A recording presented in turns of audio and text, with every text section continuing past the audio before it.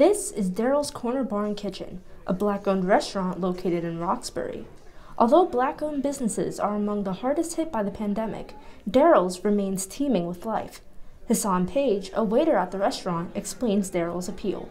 And what keeps people coming here is the live music, the sense of friendship, family, the food, music. Despite the restaurant's success and popularity, its owner, Nia Grace, has faced a multitude of challenges during the pandemic.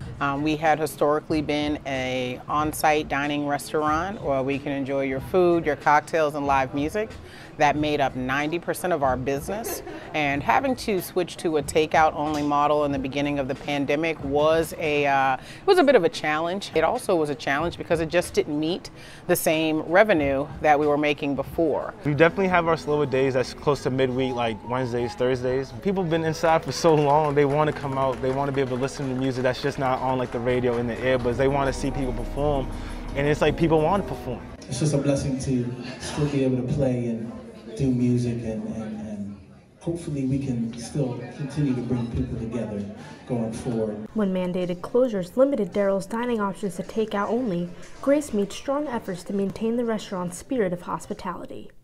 So we used to send postcards home with our takeout orders and little notes and, just letting people know that we were definitely thinking of them.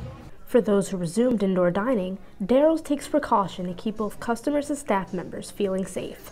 We just try to make sure everything's sanitized, everything's clean, that the transfer of germs and the cross-contamination, that we try to keep all that to a minimum, if at all. We've been on the front lines for over a year.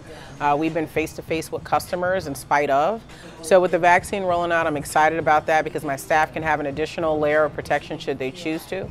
In the face of the pandemic, Grace has managed to improve her restaurant while maintaining its welcoming and fun-loving essence. It brings that sense of, as I said, community, because we have like technically the hood right over there, Roxbury, and just being able to see a place where you have people like you, they could come in, dress nice, eat good food, and you don't feel out of place, you feel comfortable. I got to tell you, probably a lot of silver linings I've experienced throughout this last year.